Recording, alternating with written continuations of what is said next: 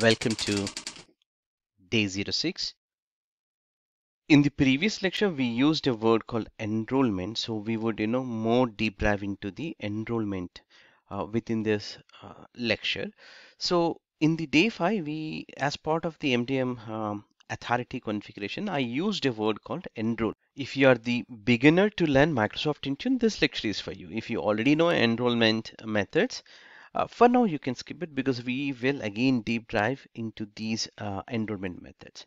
So that being said, let's actually understand what exactly the definition here with respect to Microsoft Intune enrollment.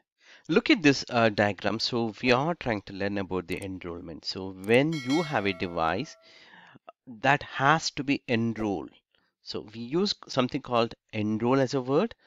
Once it is completed, we will say that enrollment is completed, right? So your device have to take a membership through Microsoft Entra identity.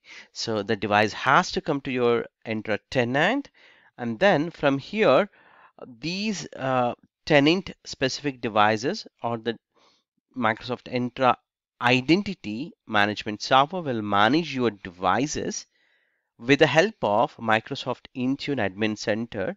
So this Intune Admin Center within your tenant, whatever you have your AD tenant, that is Entra ID tenant specific, that will issue a certificate called MDM certificate. So this certificate will be issued by Intune Admin Center now. So this certificate will be sent back to the devices. It could be your personal device or corporate device, whatever the device, but the certificate has to come. So to get that certificate, we have to enter the end user specific device specific user ID, password, which will validate in the backend within the Microsoft Entra. And once that is successful, the client certificate will be dropped on the device. So by using that certificate, that is nothing but the MDM client certificate, uh, it would communicate with your Microsoft Intune's admin center. So when I say it will communicate, what it will receive is it will receive policies. So policy is a set of configuration items. Let's say security rules or application protection policies or some kind of device specific configurations or complaints policies, some conditional access. So many more settings that can be pushed with the help of Microsoft Intune Admin Center. So this entire process we call as enrollment. So if you're trying to learn for the first time, this is small information for you. For now, this is all about the Microsoft Intune specific enrollment. So the devices that are enrolled will get the applications and the policies, all of that, and the device can be fully managed with the help of Microsoft Intune Admin Center. So once you understand these definition of the enrollment, you might have to move to the next level of learning into the enrollment. So if you just closely look into it, there are personal devices, organization or company owned devices, right?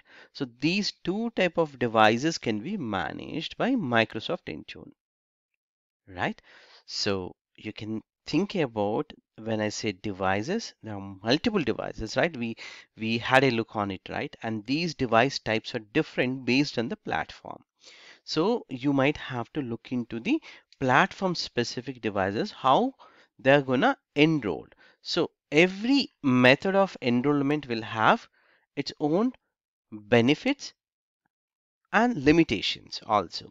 The reason being, let's say if it is a personally owned device or bring your own device or the end user's owned device, you cannot factory raise it, right? Because the device is owned by end user and you don't want to format and wipe out that entire information. Instead, what you do is you would have a limit control or limited control on that specific device. So this entire process would be taken care during the enrollment process. So for that, we have a dedicated lectures will come up. It's not going to end up in just 10 or 15 or 30 minutes. Every method has its own explanation along with the use cases. So based on your use case, you might have to come up with that specific options during the enrollment. So if you see here, this is bring your own device. Within bring your own device, you have something called an Android Enterprise. So this is the Android Enterprise. This is only dedicated device. This is for fully managed. This is for corporate and work profile. So I would be talking all of these in the later point, like open source project, all of that. But there are limitations with every type of enrollment. So you need to think in for now, like yeah. So the enrollment is uh, can be Android specific, right? For Windows other type, and for Apple devices there would be different type of enrollment will be there. It's not the same. Even for Linux it would be a different method that you need to use to enroll those devices. So at the end, what is happening is in the backend the certificate will be dropped on the client machine. By using that certificate we would manage the device. That's all it would happen. Okay, so I would just drop this URL for you, just for your reference, but you don't need to learn right away all this information. But just in case if you want to refer, you can always feel free to refer to this. I would be covering in depth in the upcoming lectures. So it would be like bring your own device with only the specific. Let's say this entire topic is there, right? So all these things would be covered in that lecture, and later point dedicated additional lecture, fully additional. And of course for every lecture it would you would also have the end user experience also within that lecture. So I would deep dive that all for you. So for now, just try to understand, now, I hope what is enrollment, right?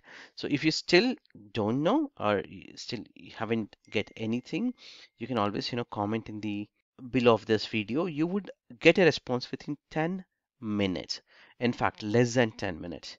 This lecture is part of complete Microsoft Intune training series, where we would be discussing complete Microsoft Intune training from zero to hero, which includes all the real-time best practices, step-by-step instructions.